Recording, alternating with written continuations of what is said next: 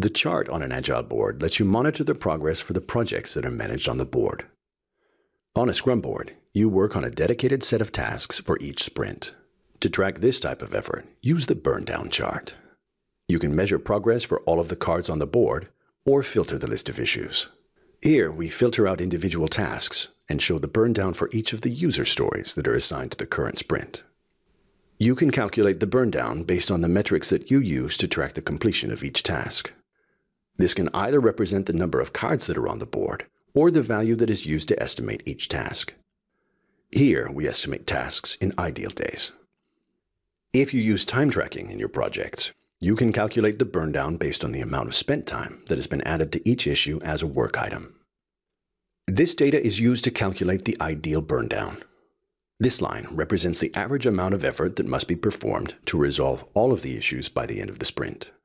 Non-working days are excluded from the calculation, which results in a flat line where no progress is expected. The remaining effort represents your actual progress towards this goal. As the sprint progresses, the amount of remaining effort should diminish, or burn down.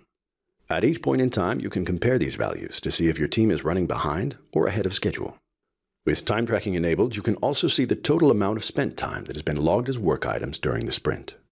On a Kanban board, you're not concerned with burning down issues within a set time frame. You need a different chart.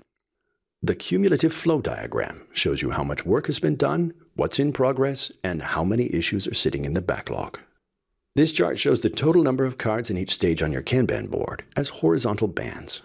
The timeline tracks changes in each stage over the last 2 weeks. The band at the top of the chart shows how many cards on the board are in the backlog. The band at the bottom represents finished tasks. The most important bands to watch are in the middle of the chart. These represent stages of work in progress. What you're looking for here is a steady stream, where the number of cards in each stage of development remains relatively constant. When one of these bands widens vertically, it means that the stage is overloaded. If you don't allocate more resources to this stage of development, you will experience delays. Another thing you want to look out for is a sudden increase in any band. This indicates that there is a bottleneck that prevents issues from moving from one stage to the next. That's a quick look at the charts you can use with an Agile board in YouTrack. Thanks for watching.